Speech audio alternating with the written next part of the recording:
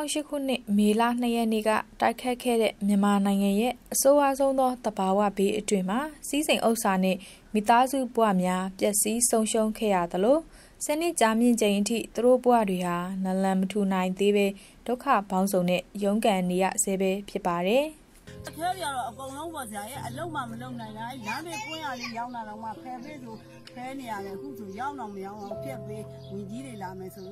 ဖြတ်ပေးရတယ်ရောက်တော့မရောက်အောင်ဘာအလုံးမှမရှိဘူး။ဒီမှာနေတဲ့ဆိုတော့ညာလဲမြို့မှာတက်ပြီးဈေးရောက်စားတယ်။အဲ့လိုပဲယောဂရှိမရှိလိုပဲချားပွေစားတော့ကြရတာပဲ။ကဘာပေါ်မှာအပြက်အစီးအသေးပြောက်အများဆုံးအဆင့်ရှိအထိမှတ်တမ်းဝင်ခဲ့တဲ့နာဂိတ်မုန်တိုင်းဟာသူတို့တက်လုံးရှာဖွေထားခဲ့တဲ့စီးစိမ်ဥစ္စာတွေကိုတိမ်ကျုံဖြက်စီးခဲ့တဲ့အတွက်ဘဝကိုကြုံရကြပန်းလောက်ကင်စားတော့ဖြတ်တန်းနေရတယ်လို့နာဂိတ်ဘေးတင်ခဲ့သူတွေကအခုလိုပြောပြပါတယ်။ငွေရဆိုတာဒီနေ့မှ900ကျတော့950အဲ950ရတာနဲ့ကြားတယ်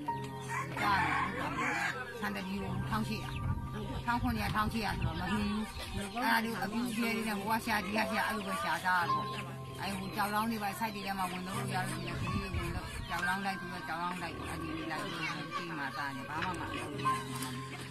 ငယ်တွေကတော့ရှိတာပေါ့ဒီမှာတော့ကျမရေးဆိုလဲတောင်ဖြစ်တယ်ကိုယ့်ဘက်ကိုဆေးဆောက်ပြီးဆေးရုံဆေးကန်တက်ဖို့ဆိုတော့ပတ်စံမရှိတော့ဘူးအဲ့ဒီဆက်ခဲလို့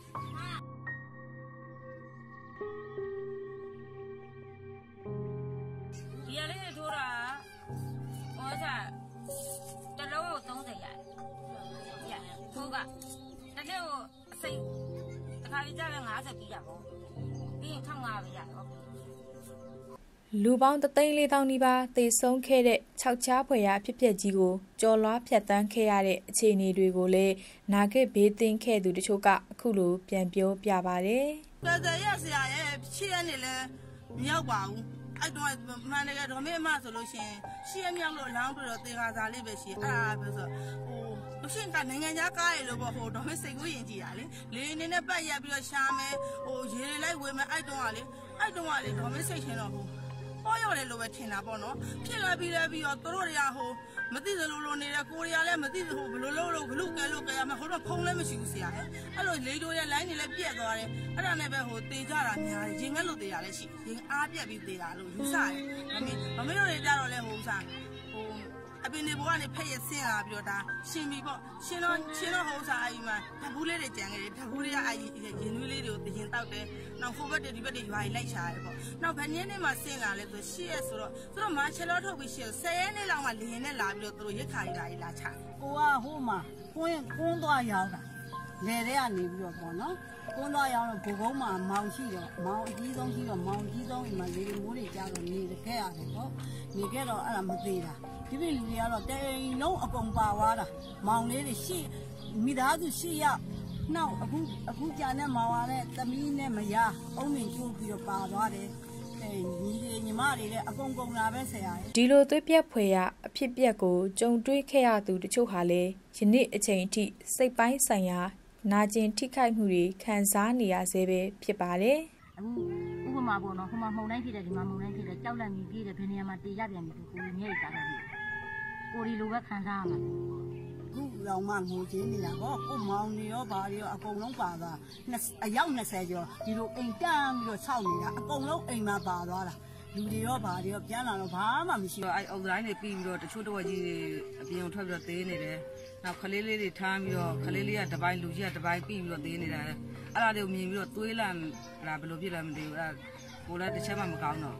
AR တိုင်းအစိုးရကနာဂိတ်ဘေးတင်နဲ့မိသားစု150ကျော်ကိုလက်ပုတ္တာမြို့နယ်အမှတ်4ရပ်ကွက်မှာ2016ခုနှစ်ကပထမဆုံးအကြိမ်ဖြစ်နေရာချထားပေးခဲ့ပေမဲ့လည်းဒုတိယအကြိမ်ဖြစ်မြေကွက်တွေနေရာချထားပေးမဲ့အစီအစဉ်တွေကကြန့်ကြာနေသေးတဲ့အတွက်နာဂိတ်ဘေးတင်သူမိသားစုဝင်တချို့နေစရာအခက်အခဲတွေကြုံတွေ့နေရတယ်လို့လည်းဆိုပါတယ်ညာကိုတိုင်းပေးမယ်ဆိုပြီးတော့လည်းမတိုင်းပေးဘူးပထမတက်တော့ရသွားတယ်ဒီဘောတော့မပါခဲ့ဘူးပေါ့ဆရာရဲ့အခုနောက်တက်တော့ကိုကျမတို့22လုံးပေးမယ်ဆိုပြီးတော့အခုတစ်ချက်မှလည်းတိုင်းမပေးသေးဘူးအိမ်ဒီပါကြီးပြင်ဖို့လည်းလက်ဦးရက်ကအပြင်မခံဘူးနောက်ရက်ကျမှအပြင်ထားလို့လောလော30ကျမတို့အဲ့ဒီမှာလမ်းပေးလေးမှာပဲနေရတယ်အခုလမ်းဒီမိုးရင်းကိုလုတ်ပေးမယ်ဆိုတော့ကျမတို့ဖယ်ပေးရမယ်ဆိုတဲ့ဖြစ်နေတယ်။ကြာလက်ရှိမြေပိုင်းမရှိဘူး။အမြေပိုင်းလေးလိုချင်တယ်ပေါ့ဆရာရဲ့။ ရင်တော့ကြောက်ကမှနေလာတယ်ကြောက်ကလည်း9မိုင်ကိုပို့တယ်9မိုင်မှလည်းနေရာပိုင်းမရလာဘူးအခုဒီ3မိုင်ကလည်းရောက်လာတယ်မရသေးဘူးပေါ့ဟိုနေရာပိုင်းလေးတစ်ခုတော့လိုချင်တာပေါ့နေရာပိုင်းလေးပိုင်းရရင်ကိုကလေးနဲ့ကိုပေါ့ဒီလိုရအောင်ဟိုလူအိမ်ခြံထဲမှာခဏနေဒီလူအိမ်ခြံထဲမှာခဏနေမနစ်ကလည်းဒီခြံလေးထဲမှာခဏငားနေတာအဲ့ဒါဟိုမိုးတွေရွာမှမနေရဘူးဆိုလို့မိုးတွေရွာမှတခါပြောင်းပြီးတော့အဲ့ဟိုငါးရက်ကတော့မှကိုသွားနေရတယ်အဲ့မှာသားမင်းအဲ့လိုအဲ့မှာပြန်ပြီးတော့ဖြစ်သလိုလေးကမနာသူများသားတွေစောက်ခိုင်းပြီးတော့အဲ့မှာကိုပြန်နေရတယ်အဲ့လိုကိုနေရာမှာနေဒီနေရာမှာနေနေပဲဆရာဟိုတနေ့ကအိမ်6ကတော့စားပါနာဂေသစ်မိသားစုတွေနေထိုင်တဲ့အမှတ်4ရပ်ကွက်ဟာမူလာတန်းကျောင်းမရှိတဲ့အတွက်နာဂေသစ်မိသားစုရဲ့ကလေးငယ်တွေပညာရေးဟာစိုးရိမ်စရာအခြေအနေဖြစ်နေပြီးမိုးတွင်းအခါသွာလာရေးအခြေအနေကလည်းစနစ်ကျော်ချတဲ့အချိန်ထိအဆင်မပြေမှုတွေကြုံတွေ့နေရဆဲဖြစ်ပါတယ်။ကျောင်းနဲ့ဒီနဲ့ဘလောက်ဝေးလဲဆို2မိုင်လောက်ဝေးတယ်။ကလေးတွေကအဖော်တွေနဲ့လွှတ်ရပါဆရာမိဘတွေကပြီးသွားရင်မပြေတော့အလုံးလုံးကတော့သူတို့လမ်းမပို့နိုင်ဘူး။အဲ့လိုပဲအဖော်တွေနဲ့ကြီးတဲ့ကောင်တွေနဲ့လွှတ်တခါလေးမိုးကြီးတဲ့အလဲဆိုရင်မိုးကြီးပြီးတော့ရေဆိုတော့ပြန်လာကြအဲ့လိုမျိုးရှိတယ်။မိဘတွေကအိမ်မှာမရှိတော့သူတို့ပြန်မပို့တတ်ဘူးပေါ့။အဲ့မျိုးတွေရှိတော့ကိုတဲ့ကိုနေရာနဲ့ကိုเจ้าနဲ့ဆိုတော့အဆင်ပြေတယ်ဆိုတော့เจ้าဒီထဲမှာကျောင်းလေးဖြစ်စေခြင်းနဲ့ဆန္ဒတော့ပေးနိုင်မယ်ဆိုရင်ဒီလေဟိုမူလာတန်းကျောင်းလေးလောက်ဟိုလေဟိုစုရပိုင်းကကုညီပန်ဖိုးမယ်ဆိုလို့ရှိရင်ပေါ့တို့မျိုးတို့ကဟိုဝမ်းသာမှာပေါ့နော်ဒီမှာကျောင်းတက်ရင်စီနေတာလေးပြီးတော့ချော်လဲရင်လည်းအိမ်ပေါင်းပြန်နေလို့ရတယ်ပြီးတော့7နာရီမှလည်းဒီမှာကျောင်းကြရင်ဟို7နာရီမှလည်းသွားလို့ရတယ်ပြီးတော့ထမင်းလည်းပြန်စားလို့ရတယ်